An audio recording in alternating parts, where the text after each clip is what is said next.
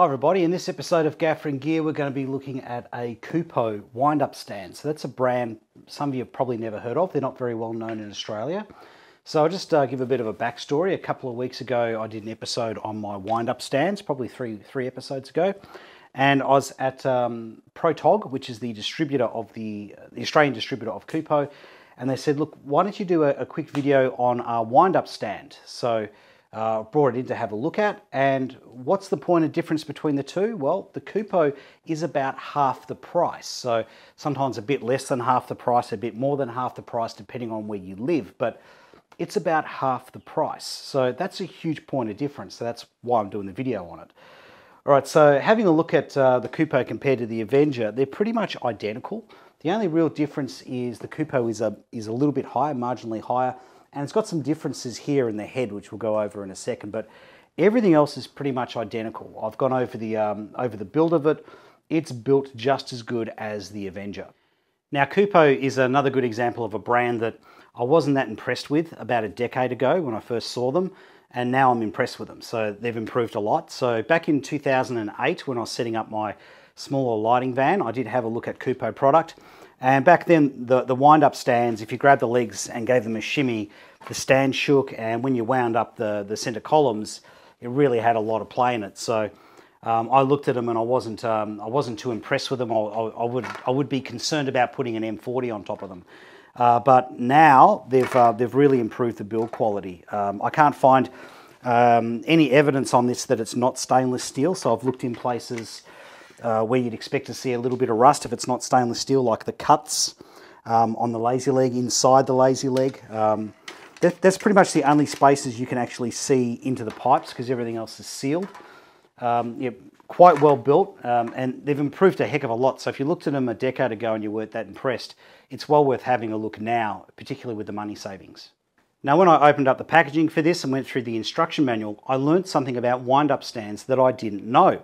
And that is you can adjust the tension on the handle. So if you've got an older wind-up stand and the handle spins way too easily, you can adjust that. So you've got two little clutch plates here, and you've got a nut here that takes an Allen key. You just put an Allen key into that nut, adjust it, and you can adjust the tension on the handles. Now, as you can see here, it's exactly the same on the Manfrotto. So that's something I didn't know, and I'll be adjusting some of the tensions in my handles now. All right, so let's go over the points of difference between this and a Manfrotto. So the main point of difference is this little safety system in here. So it's got this spring-loaded bullet or latch that goes into the holes of the column when you're winding up. So if you go to wind it down and that bullet's in a column hole, it won't release. So I'll just show you what I mean. So I'll just wind it up. Now if I go to wind it down, it jams the mechanism because that's in one of the holes here. So if you forget to lock it, it'll auto lock for you. Now if you want to release it to bring it down, you just click that into place and bring it down like that. Now that brings me to my only criticism I have of this whole entire stand. I've only got one criticism, and that is the screws that hold this on are very, very loose. So if you unscrew them, which you can do by finger, you'll find they're covered in oil. So I'd suggest that when they drilled the holes in, they would have put oil on the drill bit to make the thread, and they didn't clean it up. So I would, if you buy one of these, I'll be taking those 4 screws out, cleaning them up, and then putting some Loctite in there, because this whole mechanism does come loose because it's not totally screwed down. Now, the last point of difference between the two stands is with the baby pin. On the Manfrotto, it's very, very small, whereas on the Kupo, it's a lot longer, so it'll fit more lights. Now, the next good thing about this baby pin is it'll drop out of the way. So I can put it across like that and free up the hole here, so that hole can now take a baby pin. So I could put something like a clamp in and lock that into place. Now that might come in handy if you're doing a job and you need to run, say, a T-bar and you're running out of hardware. All you've got left is a Cardellini clamp. You can do something with it. Now the next thing is the spigot here, or the baby pin, will lock into place there. So you do have another mounting point. All right, so I think we've got to the stage now where we should take this outside, put a light on it and see what it can do. Now its maximum payload capacity is 30 kilograms. All right, so I've got a 4K on board, so that's a good test of it. And we're on a bit of a hill, so I've got the adjustable leg extended a little bit, so this is a good test of it. Let's take it up and have a look. So it's nice to hear the clicking of the locking mechanism or the safety mechanism. Now, first thing I'm noticing here is it does seem to have a little bit more play in it as it goes up. It wobbles a little bit more than the Avenger Manfrotto. So I'm guessing that the tolerance, the gaps in between the pipes are maybe a fraction bigger. Nothing that worries me, just an observation. Okay, so I'm at top stick there. Okay, let's lock down. All right, so here comes the real test of whether I feel stable or not, is when I step up on it to get to the next lock off. And that feels pretty stable. I feel pretty safe on it. I'm not worried at all. It doesn't feel like the adjustable leg's going to slip. I feel quite confident up here, actually. All right, so now I've got it locked off. It's not moving too much. The legs feel solid. Now I just thought I'd better show that once you've got the pipes locked off, there's no play in them. So if I give it a rattle, it's very secure.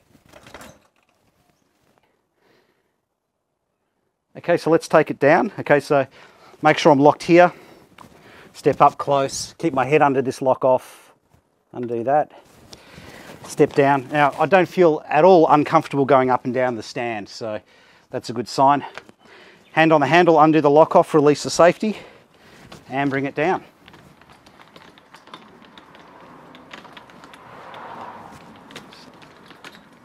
Just having a look at it from different angles.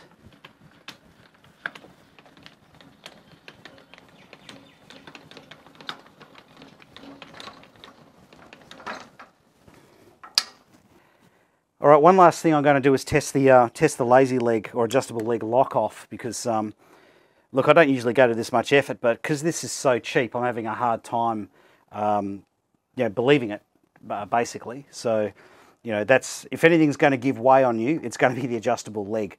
So let's be really stupid here. So I'm going to hold on here. I'm going to put all my body weight off to one side, rattle on it.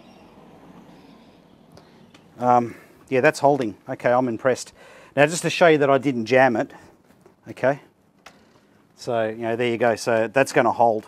Yeah, okay. All right, so that's another review done. That's the Kupo stand. So look, it's another brand that's worth considering. I didn't expect it to be all that good because of the price point, but I'm really impressed with it. Apart from these 4 screws here that could do with some Loctite, I can't criticise it at all. I think it's a fantastic stand and very well constructed. See you on the next episode of Gaffer and Gear. Take care.